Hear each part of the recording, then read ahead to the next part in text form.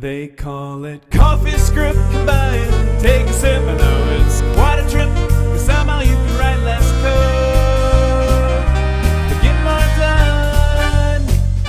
Yeah! Come on and take a seat, don't end up obsolete. They call it CoffeeScript. CoffeeScript, yeah.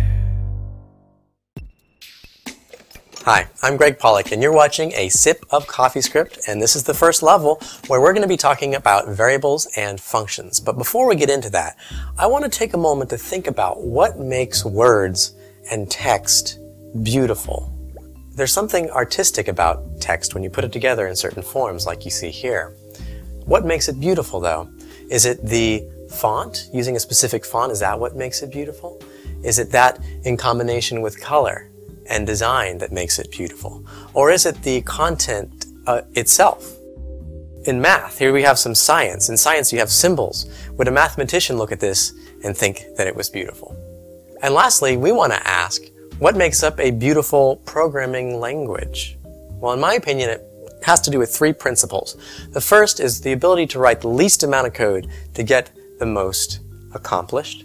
It also has to do with readability and understandability, so that if I write a piece of code and I come back to it a month later, I can immediately pick up where I left off and I'm going to be able to understand it. Also, other people have to be able to read it and understand it. And of course, lastly, it has to be maintainable. Now, these three principles aren't always associated with JavaScript, the language. JavaScript obviously has its good parts, but it also has its bad parts. Luckily, this is where CoffeeScript comes in. CoffeeScript, when we write CoffeeScript, it compiles into JavaScript. And CoffeeScript, the language, does follow these three principles pretty closely. And I think what you'll find throughout this tutorial is that it's a beautiful programming language. As we go through this tutorial, I highly recommend you check out the official CoffeeScript webpage. It has some great documentation about the language that will help you through the challenges. Also on this page, if you click Try CoffeeScript, you'll get this interactive console where you can type in CoffeeScript on one side of the page and it'll show you the JavaScript that it generates. You see those icons there? Throughout this whole tutorial, you're going to see lots of code, and next to the code, it's either going to have a coffee cup sometimes and a JS sometimes to designate whether what you're looking at is CoffeeScript or JavaScript. Later on, you'll see just CoffeeScript, and in that case, I'm going to put that CoffeeScript icon at the top of the page. Also good to know in case you look at the slides later. So let's take a look at our first CoffeeScript. Here you can see some code. If we ran that code, it would make this alert pop up. Okay, well, what's the JavaScript that this CoffeeScript is generating? It looks something like this. Two things to notice here. The first is that in CoffeeScript, we don't have to do any variable declaration. It all gets handled for us. Second thing to notice is that there's no semicolons in this code. We don't have to deal with those semicolons anymore. I know, weren't they a headache? There are two different ways we can declare functions in JavaScript. You've probably done it both ways. The first is by using named functions. It looks a little bit like this. Here we're declaring a coffee function. We can also declare functions in JavaScript using function expressions. They look like this.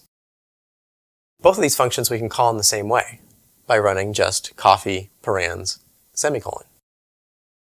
In CoffeeScript, it's only going to create function expressions for us. So let's take a look at the CoffeeScript code that generates this JavaScript down below.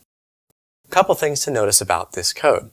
First of all, you'll notice instead of using curly brackets, we are just indenting. We can either use two spaces, or if we want, we can just use a tab. But you need to be consistent. The next thing you're going to want to notice about this code is that little arrow. Well, that converts to the function parens curly braces, as you can see here in JavaScript. And lastly, all of the functions that get generated for us from CoffeeScript are going to have a return value. No matter what, even if you're not using it, it's always going to have a return value. What's convenient about that is you can assume that the last item in your function is what's going to get returned. You never have to use that return keyword. Let's take a look at that. So here we have a CoffeeScript function. It's going to create a confirm box, and then it's going to return your answer is whatever the answer is. The JavaScript it would generate is going to look like this. Notice the return that got added. Now the return value in CoffeeScript we can write in a better way using an interpolated string. So here you can see we say your answer is answer. it's going to get converted to the same code in JavaScript using the plus. To add function parameters, this is how we do it in CoffeeScript, and this is the JavaScript that it's going to generate. Pretty straightforward. Let's talk a little bit about how to call functions in CoffeeScript. So if I have just a single function that doesn't have any parameters, I can call coffee, just like that. If I have a function with one parameter, I can call it with or without the parentheses. The parentheses are optional.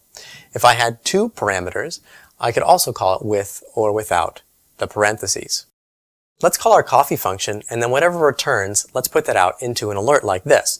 First, it's going to print out this confirm box, then it's going to return the string, and alert's going to be called on that string to print this out.